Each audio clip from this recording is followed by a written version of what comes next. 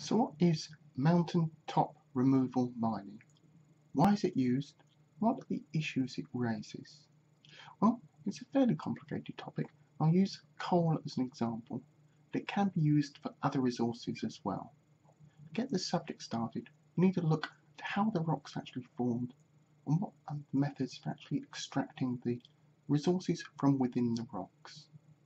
Well, sedimentary rocks are laid down over millions of years. Each layer of rocks that's laid down represents what was going on at the surface of the Earth in that particular area at that particular time.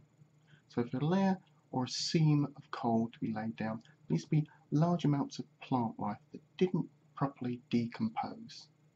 The key factor in this lack of decomposition is fairly rapid covering of a layer of dirt, sediment, or even something like volcanic ash, which all reduce the amount of oxygen available for decomposition. So a coal is formed in bands or in seams between other layers of sedimentary rocks. If one of these coal seams is near the surface, it's relatively easy to dig it out. However, if these seams are underground, you can have to dig a shaft down into the rock and then along the seam, leaving the rest of the rock in place. This course is difficult and sometimes dangerous, and even after the coal has been removed, the area above the mine may subside or collapse due to the gaps in the rock where the coal used to be. And the other alternative is something called strip mining, where basically you remove layers of rock between the surface and the coal, then just continue the process to remove the coal.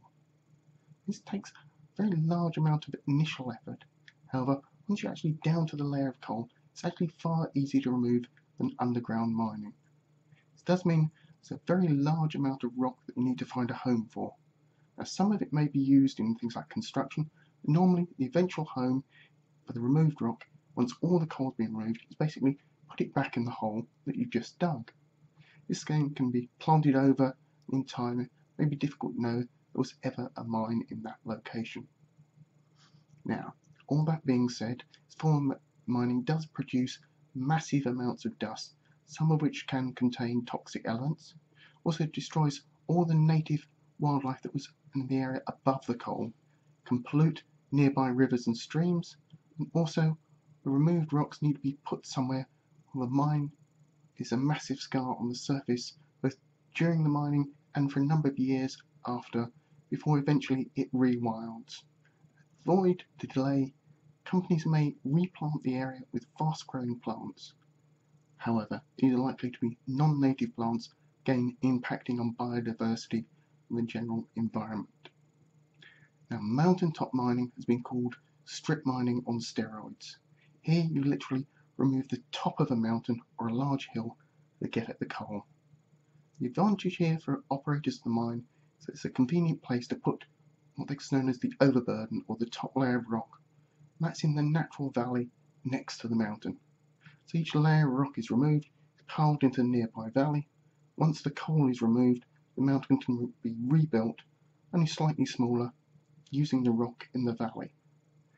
Then the process can be repeated with the mountain on the other side of the valley. This process uses far less manpower than the other forms of mining, and the owner can employ far larger machines in the extraction of the rock and the coal. As a result, mountaintop removal mining can be very profitable. However, the placing of the rocks in the valley can have a significant impact on rivers and streams. Mountain valleys are usually the starting point for rivers and streams. Placing rocks from the mine in them likely to pollute or silt up the rivers, harming both the natural wildlife, potentially altering the quality of the drinking water that any human inhabitants may use downstream. Silting up of the rivers may also cause flooding downstream as well. The balance between the economic benefits of mountaintop removal mining and the resultant environmental impact where the main controversies in this technique lie. Is it worth it? That's for you to decide.